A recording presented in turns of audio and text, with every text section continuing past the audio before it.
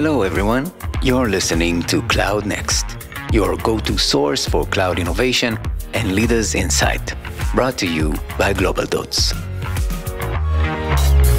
If you ever worked in cybersecurity, you know it's not glamorous. It's patching systems, fighting technical debt, and constantly chasing scale. But somehow, Nir Rothenberg makes it sound like stand-up comedy. In this episode, we sat down with Nir, CISO at Rapyd, who shared his journey from chemistry to cyber, lessons from leading security at NSO, and why he believes the future isn't about chasing the latest buzzwords, but just doing the basics really well. I'm Ganesh the Awesome, Solutions Architect at Global Dots, where we research innovations every day so you don't have to. As always, we invite you to join the conversation on LinkedIn. We recorded this episode live in our Cloud Hub, our first ever exclusive customer event. Nir, before we dive in, tell us a bit about yourself. You've had quite a unique journey from chemistry to cybersecurity. What led you to make that career switch? The money. It's all about the money. Who said that? Some rapper. It's a great song. So it's all about... Where's the money, Lebowski? No, not that one. It's all about the money. Dollar Villo. So it's all about the money, and cyber's blowing up. So anybody listening, if you want to make some money, I'm hiring. I don't pay well, but the next guy will pay well. So I'll teach you. So join my team. It just happened. When I started, there wasn't cyber. I still remember, I tell the story a lot. I was in the Bank of Israel doing an IT assurance project. And then my boss came to me. He's like, hey, you're actually doing a cyber project. I'm like, what's a cyborg? Like, what are we, like bionic people? He's like, no, cyber. He's like, what is that? He's like, it's this new thing that it's a cyber thing. And then my salary just went up by 30% automatically. And since then, I don't look back. So it's amazing. And the reality is about cyber is it's a facet of quality. So if you're a company that really focuses on having quality, you're going to have really good cyber. Probably because you care about quality. So, everybody's talking about Netflix, right? That's the example of like a company with great security. Netflix has great quality, except the Tyson fight, which apparently really sucked. Except that one time, it works really, really well. Or Google is another great example of a company that figured out scale, invented half the open source we use, and has amazing security. So don't tell anybody, but it's just a facet of quality. And coming up as it's joining, I just stayed curious, went between the drops, and ultimately found success in cyber and giving value to companies there. Well, it's maybe wasn't quite the emotional, heartwarming story that we might have expected, but it was deadly honest that you went for the money. And I can't say that I'm not in the industry for the exact same reason. I would be. There's a quote I love. I don't know who said it. They said it's called work. It's not called super happy fun time. Yeah. It's called work, right? We're supposed to work, and we get paid for and I think people forget. Sometimes people in the team, they're like I'm not motivated. I'm like, oh, I'm sorry. Did the paycheck that went into your bank account? Am I missing something here?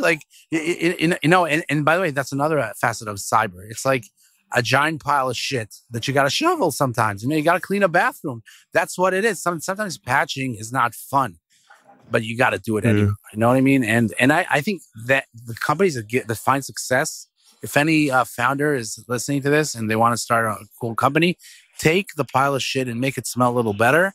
And people are going to buy it. You know what I mean? So if you look, like I'm here, I'm talking to you from the Global Dots conference, Cloud Hub, and I look at the companies here, and the successful companies are companies that took something really hard and made it a little easier for the practitioners to do. And that's another important thing that people tend to forget behind the buzzwords and the risks and the vulnerabilities. It's just a lot of heavy lifting. And again, that's if you're willing to do that as a professional in cyber, you're going to do really well for yourself because the company's going to see your value. And you're just going to deliver value constantly. You're just going to make sure they're patched, make sure their firewall is configured correctly, make sure they got a WAF, partner with cool companies like Global Dots, by the way, which is a partner of Rapyd. And, if you do the right steps, the company's well configured, you give value. It's very true what you say. I want to come back to you. You spent some time at the NSO. Yeah. Can you give us a bit of a breakdown on how that shaped your perspective on cybersecurity, and what lessons did you get from it that you could share for others? Yeah. So I led security at NSO for 3 years. For those of you who don't know, NSO hacks cell phones and sells it to governments. They do a lot of good. They do a lot of good. I'll just say that right now. I know it sounds like Trump. It's a good thing. It's a great thing. But no, they really do a lot of good. Basically, most of NSO's activity is stopping cyber crime and terrorism for Western countries. 99% of the customers are legit Western countries that want to stop terrorism and crime. And they did a lot of good. And you don't hear about that because it's intelligence operations. Like, James Bond, you can't really go meet him in real life, right? You can't see his cool tech. And NSO gets tech for people like James Bond. So that's literally working in that company was really interesting because you work with some of the smartest people I've ever met. People who can hack iPhones. What I learned is that anything can be hacked. Literally anything. If you put enough smart people, enough time on a problem, they're going to solve it. And it's just amazing to see. And I learned to focus. I think that's the number one rule you learn when you work there with smart people who can hack anything. It's like then you become a CISO of a regular company or a company that's not selling cyber weapons to governments. Is like, okay, what should we focus on? Should we focus on this arbitrary, stupid 0 day that doesn't involve us? Or should we just do the fundamental, just keep shoveling the shit, right? And the answer is fundamentals. Focus on the fundamentals because this kind of exotic stuff, they're probably not going to get you. And again, you can't cover all bases, but if you build a program that's fundamentally sound, you're going to be in a good place. Mm-hmm. So that's number one lesson. So that leads quite nicely to talk about your team. So, you just talked about keeping people focused, keeping the eye on the ball, and building teams. And security teams today have like an overwhelming amount of data points to look after and attack vectors and all these other things, and they need to stay fast and efficient. You're a CISO of a global fintech company. What are some of the biggest challenges that you face when dealing with all of that noise and keeping your operations cost effective? First off, it's really hard to do cyber today. There's a data explosion. There's an infrastructure explosion. When I started off in Rapyd, I used to love saying that. I'm like, if you're multi-cloud, then you're a sucker. And today I understand that I was fucking naive. I was just naive because if you're a small company, you got AWS, you're like, hey, look at these guys. Like, no, you just have a small company. If you're a global company and you bought some companies and you got a global presence and you're multi-cloud and you got on-prem and you got everything and you just secured it and properly configured it all. And that's really, really hard to do. And then you get breaches and you get problems, which is, by the way, going back to the money, not a bad thing, is it? Like, as long as I don't get breached, the fact that there's breaches in cyber, it's an unpleasant truth to say, but if your career is in cyber and there's a lot of cyber stuff happening, then that's not a bad thing for you. Imagine nobody get hacked anymore. Like I get fired on the spot. Look at all these dumb jokes I make. I'd probably be the first one to go. So, it's hard to do. First off, and the way to do it, you gotta do a number of things. First off, you gotta partner with right people because it's about vendors and yeah, I'm in the Global Dots conference, so obviously I gotta say, work with companies like Global Dots. We work with them, for instance, in the WAF. It was a game changer. You get a lot of knowledge that it's hard to retain and build internally, and then you can learn from that knowledge and bring up the people who work for you. So I would say the key is, and this is something I strive to, good partnerships, bring in some A players, some really good experienced people, and then bring in a lot of less experienced people that are very hungry to learn and work hard, that will learn from, the partners and the A players and become A players in the future. And I'm a proud stepping stone. Like I got people who worked for me who became CISOs, who became security managers, IT managers, CIOs, whatever. I'm happy that I gave them 2, 3, 5 years of their career and I was their stepping stone and they leveled up with me. They did a lot of impact and moved on. I like it. This isn't marriage. This is an open relationship. Like we're working when it's good. When it's not, move on. As long as we're working, that's what's important. So if I'm in Rapyd for a few years already, when I was able to mix it up with the seniors, juniors, and good partners, we were killing it. We were just delivering like crazy. We did a lot of cool, innovative stuff. And when I didn't know how to do that, maybe I packed too much A players and not enough juniors who were hungry, or maybe I didn't get the right partner in the right time. Then it started internal politics and fighting and all that stuff, and then work slowed down. And thankfully, we didn't really get impacted operationally, because a lot of times I've been in companies that led to a breach or to an operational incident. So thankfully, it hadn't led to that, but it's not good. So I think that's the secret. That's what I always strive for, and that's why I advise anybody listening to find the right mix for them. Partners, seniors, and juniors, mix it up and get to the work going. That is great advice, and I highly advocate taking on juniors that don't appear to have the right credentials for it, because some of the most successful people I've had in my teams in the past have been people that were sort of unhireable by other people, but they just showed so much dedication and so much love for the topic and keen to learn that they then, like you say, used me as a stepping stone and went on to be way more intelligent than me. 100%. I got to say that one of the best cyber professionals I've ever met was a chemist who thought he was a stand-up comedian, and he's amazing. So, you can argue that guy's unhireable and you can't even interview him for a podcast, but you should edit that out. That's one of those dumb jokes that you edit out. I hear that he's a total legend, so don't worry about it. And on the note of the bad guys, we always have to salute those people, because they've kept us in business for good 30 years, and they will continue to keep us in business. So big shout out to all the bad guys out there who make our lives possible. Yeah, just don't hack us. We love you from far away. We like looking at you far away. Just hack somebody else. But keep doing what you do. We keep doing what you're doing somewhere else. Yes, absolutely. So you're a CISO. You're at the front line of this. We have a new world coming with AI advancements and new regulations coming in, and old regulations going out, it would seem, on a yearly basis. Where do you see the market heading in the next 5 years in both terms of sort of attack and defense? The sad truth is that the market is very, very slow. Because, sometimes you see the new zero trust, super duper AI based thing. And ultimately, all the companies still have VPNs, right? They don't even do zero trust. They have a problem implementing MFA.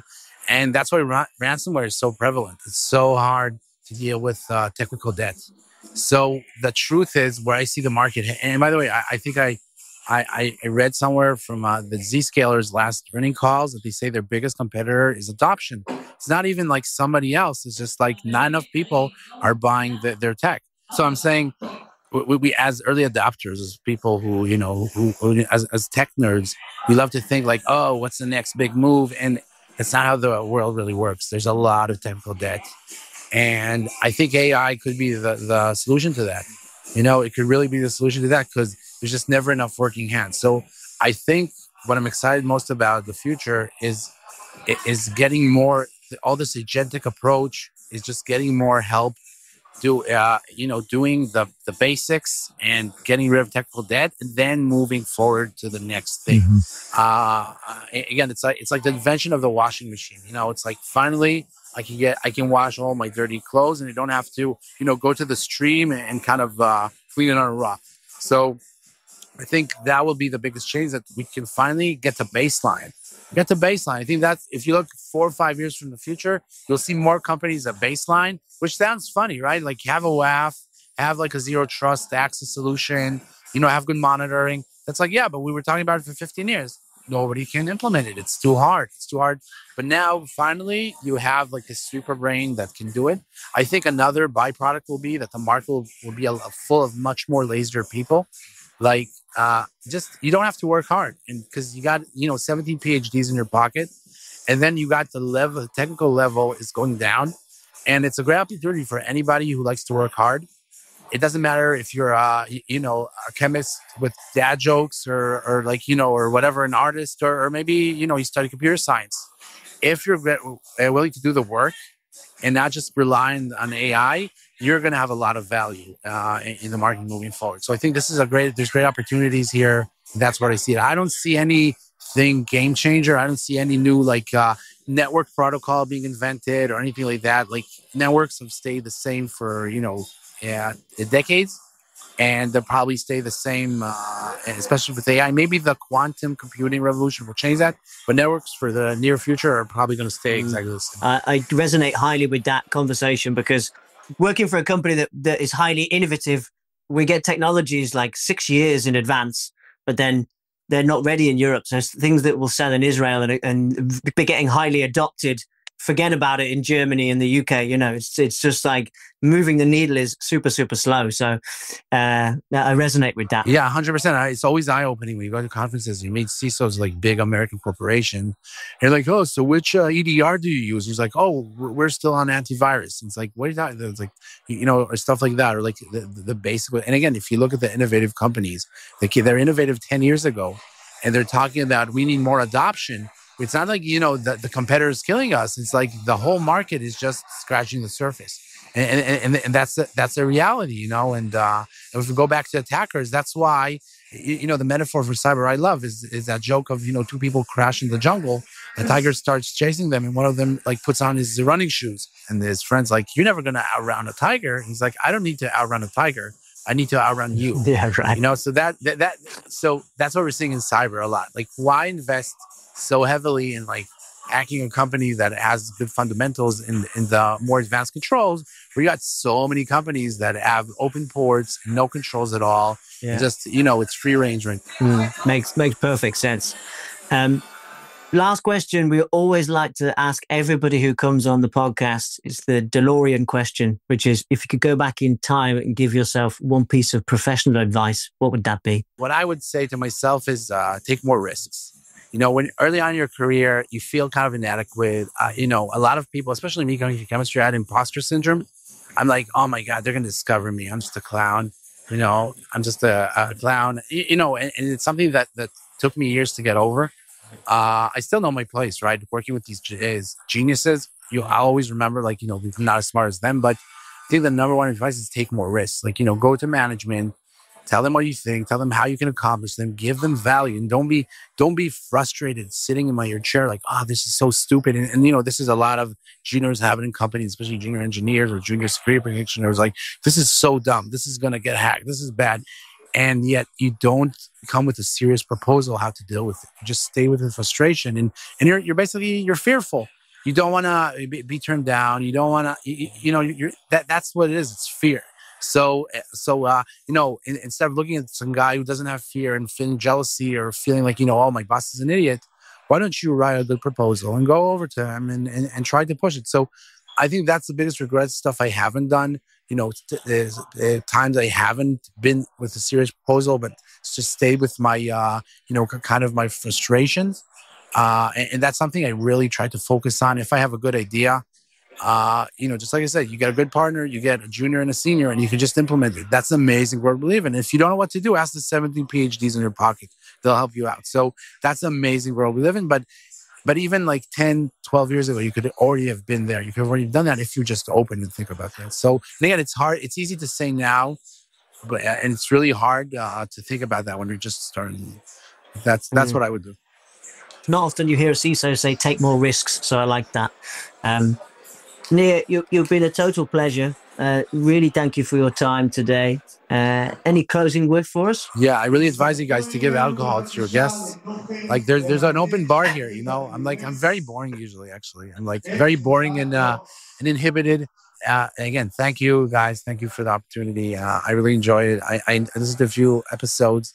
Hopefully you'll get this podcast out there because you're getting good people asking good questions, and in short form. So, it's exactly the ride home or whatever. And, it's good. The more of this, the better. So thanks for having me. Thank you so much. Total pleasure, Nir. This episode was produced and edited by Daniel Ohana and Thomas Morvidson. Sound editing and mixed by Bren Russell. I'm Ganesh the Awesome, and if you're ready to deep dive and start transforming the way you approach cloud practices and cybersecurity strategies, then the team and myself at Global Dots are at your disposal. We are cloud innovation hunters, and we search the globe looking for the future tech solutions so we can bring them to you. We've been doing it for over 20 years. It's what we do, and if I don't say so myself, we do it pretty well. So have a word with the experts, don't be shy, and remember that conversations are always for free.